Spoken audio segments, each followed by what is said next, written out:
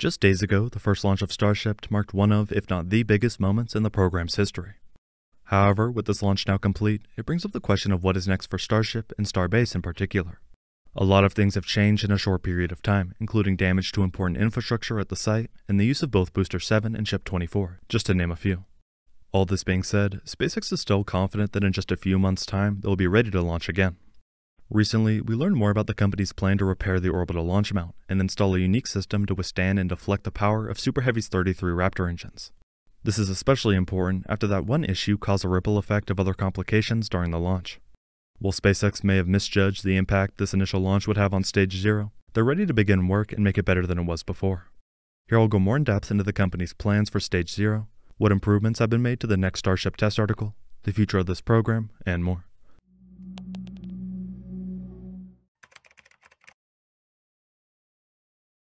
As many people have seen by now, the first launch of Starship caused a decent bit of damage to the surrounding pad infrastructure, otherwise known as Stage 0. For around 8 seconds, Starship was on the pad firing its engines onto the concrete below. This ended up destroying the foundation of the mount and sending concrete projectiles in every direction at immense speeds. These projectiles are thought to have caused some damage to the Starship rocket itself, as well as nearby pad structures such as the propellant tank farm. Yesterday, Elon clarified with a tweet saying, 3 months ago, we started building a massive water-cooled steel plate to go under the launch mount. Wasn't ready in time, and we wrongly thought, based on static fire data, that Fondag would make it through one launch. Looks like we can be ready to launch again in 1 to 2 months. This tweet is very important, but there's a lot to unpack. For one, when Elon says they thought that the Fondag would make it through one launch, he's referring to a unique type of concrete. Specifically, Fondag is a special type of concrete designed to be resistant to fire, abrasion, corrosion, or thermal shock. It's formulated using specific aluminum oxide binders and synthetic aggregates. In other words, it's a much stronger and more capable concrete mixture. Unfortunately, as the recent launch demonstrated, it was nowhere near strong enough to resist the power of 33 Raptor engines firing at practically full thrust. This being said, SpaceX did have reason to believe that it could have held up based on recent static fires as mentioned in Elon's tweet. Just months ago in February, while preparing for the recent full launch, SpaceX completed a 31 Raptor engine static fire of Super Heavy. In total, the static fire lasted around 7 seconds, which was similar to the amount of time that they expected Starship to be on the pad before liftoff. The main difference, however, was the thrust of the engines. During this test, the Raptor engines were not performing at the maximum thrust and instead were slightly toned down. While the pad below still sustained some minor damages, it's likely that this gave SpaceX some confidence that the Fondag would at least, for the most part, withstand an actual launch attempt. Obviously, we know now that was not the case at all. Another big part of this tweet was a solution that's expected to be ready in only a month or two. Here, Elon referred to a massive water-cooled steel plate that would go under the launch mount. In regard to this, parts for the mentioned flame diverter have already been fabricated, and were seen and filmed on the site before the test flight occurred. This confirms that the system was definitely in the works and was already nearing completion, however not quite fast enough for SpaceX. They decided to forego the extra system, which ended up not being the best decision, but not catastrophic. From what we know, the system will consist of multiple large steel plates separated by spacers with water flowing in between as a coolant. In the coming weeks, it'll be interesting to see how exactly SpaceX designs and angles the system under the orbital launch mount.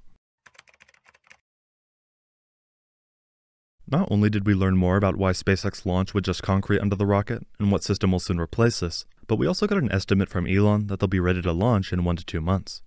It's important to point out that this number should be taken with a grain of salt, as Elon is usually quite ambitious regarding future timeframes and deadlines. This being said, the next rocket and a lot of work is already well underway.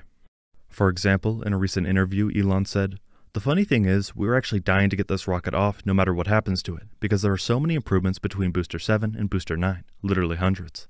We moved from hydraulic thrust vector control to electric, the entire heat shield structure is completely redesigned, and more.